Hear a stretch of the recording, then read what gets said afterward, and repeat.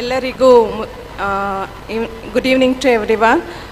ಮೊದಲನೇದಾಗಿ ನಾನು 16ನೇ ವರ್ಷಕ್ಕೆ ಕಾಲಿಡುತ್ತಿರುವಂತಹ ಪ್ರಗತಿ ವಿದ್ಯಾಸಂಸ್ಥೆಗೆ ನನ್ನ ಅಭಿನಂದನೆಗಳನ್ನು ಸಲ್ಲಿಸ್ತಾ ಇದ್ದೇನೆ. ಎಲ್ಲ ಪೋಷಕರ ಮತ್ತು ವಿದ್ಯಾರ್ಥಿಗಳ ಪರವಾಗಿ ನಮ್ಮ ಅಭಿನಂದನೆಗಳು. ಹೀಗೆ 16 ವರ್ಷ ಅಲ್ಲ 100 ವರ್ಷ ಈ ಸಂಸ್ಥೆ ಪ್ರಗತಿಯ ದಾಪುಗಾಲಿಟ್ಟು ನಮ್ಮಂತಹ ಪೋಷಕರಿಗೆ ಆಶಾಕಿರಣವಾಗಿ ಬೆಳೆಯಲಿ ಅಂತ ಈ ದೇವರಲ್ಲಿ ಬೇಡಿಕೊಳ್ಳುತ್ತಿದ್ದೇನೆ. ಸೊ ನಾನು ಹೇಳಬೇಕಾಗಿರುವಂಥ ಕೆಲವೊಂದು ಮಾತುಗಳನ್ನು ಇಲ್ಲಿ ಕುಳಿತಿರುವಂತಹ ಮಹಾನ್ ವ್ಯಕ್ತಿಗಳು ಮಾತಾಡಿದ್ದಾರೆ.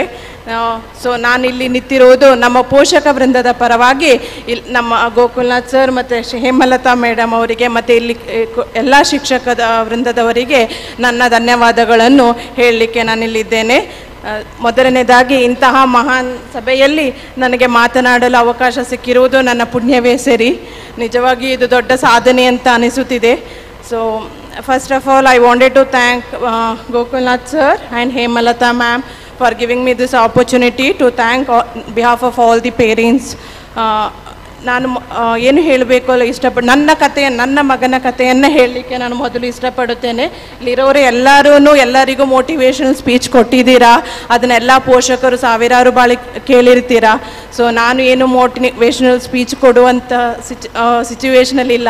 ನಾನೊಬ್ಬ ಸೋತ ತಾಯಿಯಾಗಿ ಮೊದಲು ನನ್ನನ್ನು ಇಲ್ಲಿ I am really thankful to Gokulnath sir and Hemalatha ma'am because I am gonna to tell you my own story. ನನ್ನ ಪಾಲಿನ ಆಶಾ ಕಿರಣ ಈ ಪ್ರಗತಿ ಸ್ಟಡೀಸ್ ಸೆಂಟರ್, ನನ್ನ ಮಗನ ಪಾಲಿನ ಆಶಾ ಕಿರಣ ಈ ಪ್ರಗತಿ ಸ್ಟಡಿ ಸೆಂಟರ್.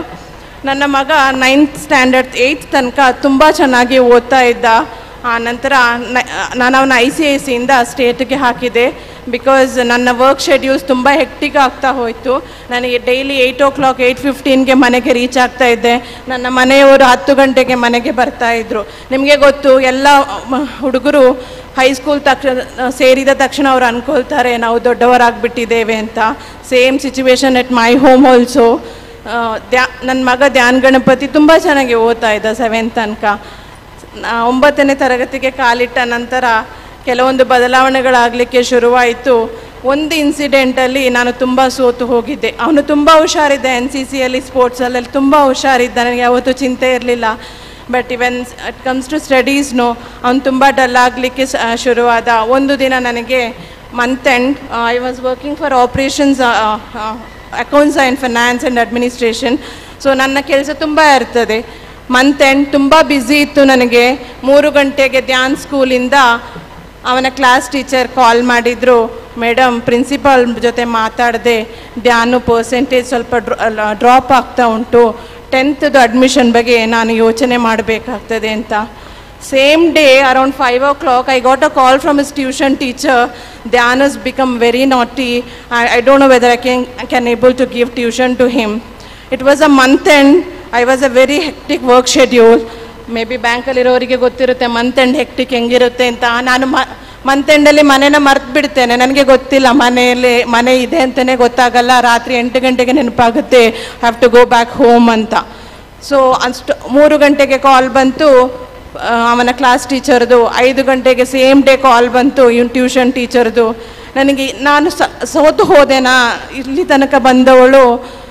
ನಾನು actually I am a sports women.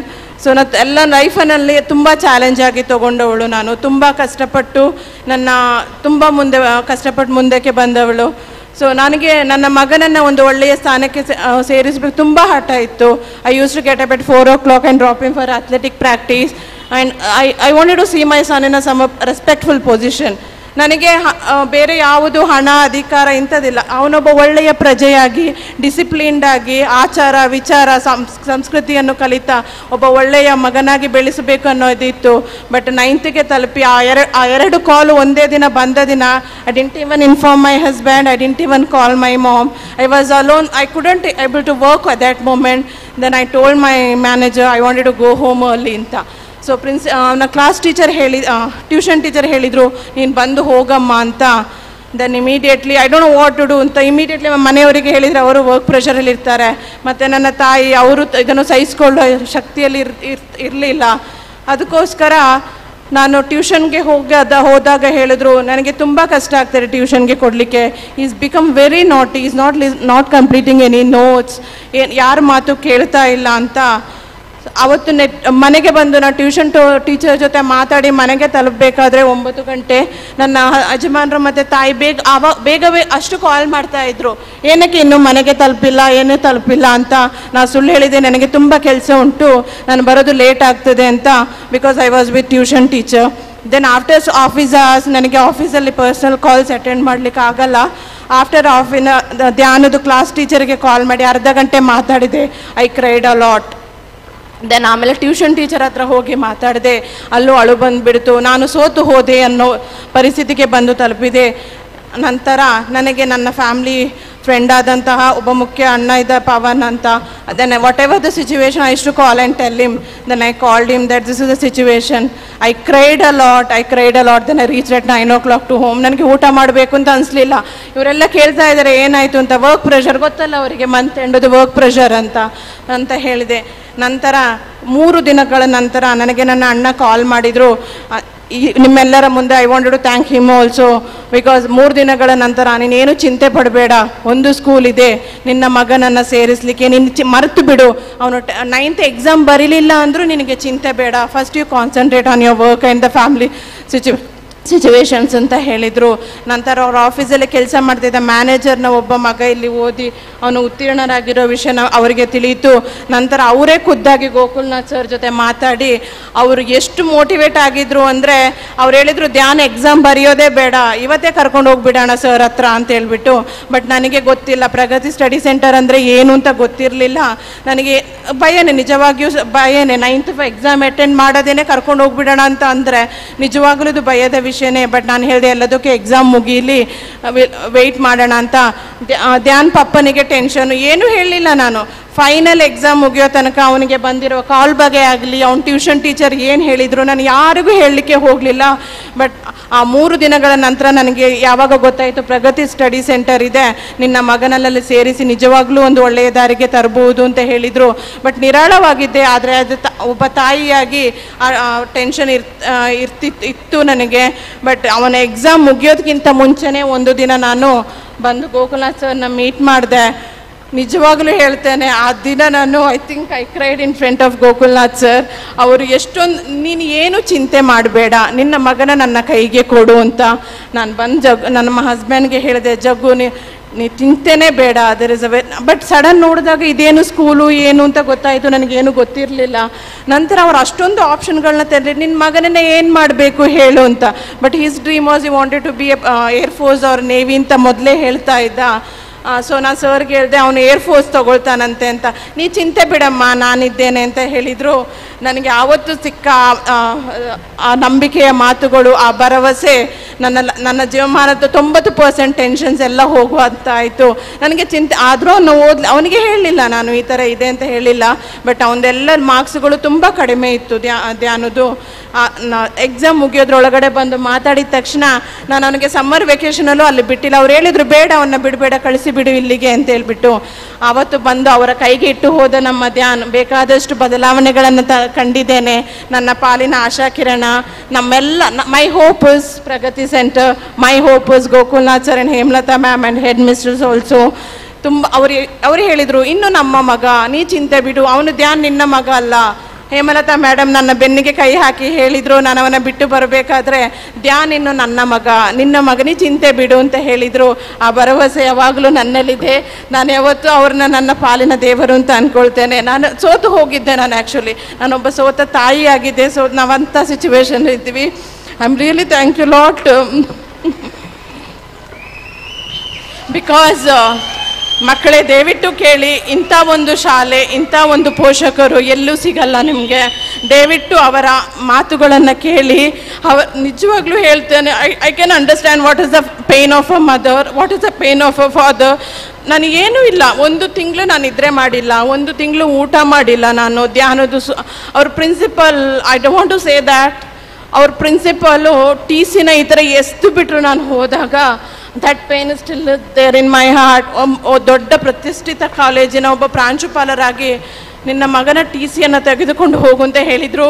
But ಈ ನೋವನ್ನು ಯಾರಿಗೂ ಹೇಳಿರಲಿಲ್ಲ ನಾನು. ಬಟ್ ಇವತ್ತು ಹೇಳ್ತಾ ಇದ್ದೇನೆ. I told ಗೋಕುನಾಥ್ sir also, sir ನನ್ನ ಮಗನ TCನ ಎಸ್ದು ಬಿಟ್ರು ಅಂತ ಹೇಳಿದೆ. ಸೊ ಇವತ್ತು ನಾನು ಎಷ್ಟು ಖುಷಿ ಪಡ್ತಾ ಇದ್ದೀನಿ ಅಂದರೆ, ನನಗೆ ಲೈಫಲ್ಲಿ ಇನ್ನೇನು ಬೇಕಾಗಿಲ್ಲ. ನನಗೆ ಒಂದು ಭರವಸೆ ಇದೆ, ನನ್ನ ಮಗ ನಿಜವಾಗಲೂ ಇಲ್ಲಿ ಅಲ್ಯೂಮಿನಿಗಳು ಕೂತು ಏನು ಆ ಸಿಚುವೇಶನಲ್ಲಿ ನನ್ನ ಮಗನ ನೋಡ್ತೀನಿ ಅನ್ನುವಂತಹ ಭರವಸೆ ನನಗೆ ನಮ್ಮ ಮನೆಯವರಿಗೆ ಇದೆ. ನನ್ನ ಇಡೀ ಫ್ಯಾಮ್ಲಿಯವರಿಗೂ ಇವಾಗ ಏನೋ ಒಂದು ಖುಷಿ, ಧ್ಯಾನ ಒಳ್ಳೆ ದಾರಿಗೆ ಬರ್ತಾ ಇದ್ದಾನೆ, ಧ್ಯಾನ ಓದ್ತಾ ಇದ್ದಾನೆ ಅಂತ ತುಂಬ ನನ್ನ ಇಡೀ ಸಂಸಾರದ ಪರವಾಗಿ ನನ್ನ ಕೃತಜ್ಞತೆಯನ್ನು ಹೇಳಲಿಕ್ಕೆ ಇಷ್ಟಪಡ್ತೇನೆ. ದಯವಿಟ್ಟು ನಿಮ್ಮೆಲ್ಲ ತಂದೆ ತಾಯಿಗಳ ನೋವು ಅರ್ಥಕೊಳ್ಳಿ. ಯಾವ ತಂದೆ ತಾಯಿನೂ ಮಕ್ಕಳು ಹಾಳಾಗಲಿ ಅಂತ ಬಯಸುವುದಿಲ್ಲ.